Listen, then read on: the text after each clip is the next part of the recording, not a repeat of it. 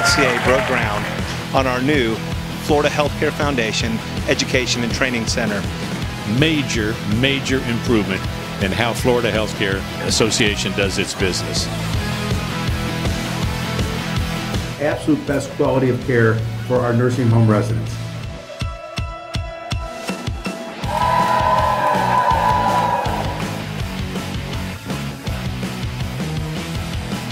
It is my first time here at Lobby Wednesday. We're very excited to be speaking to our legislators today. And I'm very excited to be here at the Capitol to lobby for our healthcare rights. It's been a wonderful run for us. It gets bigger every year. I want to thank our members for joining us week after week.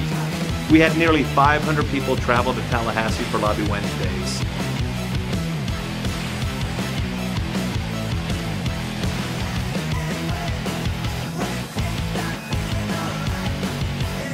This is your passion. You love coming in and helping people and wanting to do things for other people. Don't stop, stick at it. All of my nursing has been in long-term care in some form or another because you become like part of their family. They look forward to seeing you every day and they ask if you're going to be here tomorrow. Are you going to be my nurse tomorrow? Am I going to see you tomorrow? It's rewarding for me. And so I just think it's a cycle. They're getting the best of me and I'm seeing they're happy and it's just like this little circle of life. We were so excited to have Congressman Gates here to visit with our residents and our employees. Hey, Matt Gates, nice to meet you. Nice to meet you. This is so important because we've got so many folks in our long-term care facilities around Florida and around the country, and they can really help inform on some of the public policy questions that we face.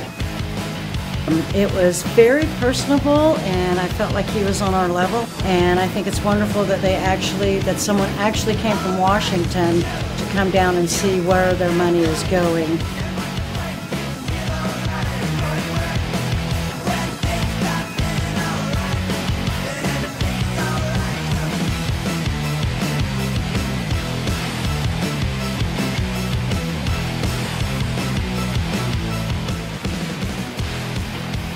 Honored guests, shipmates, family and friends, we'd like to welcome you to this special occasion to honor World War II and Korean veterans who reside in our nursing centers, as well as the veteran staff who care for them.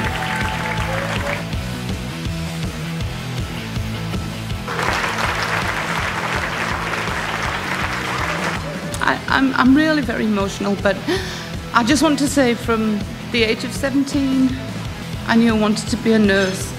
Never give up. Follow your dreams, and you can do it.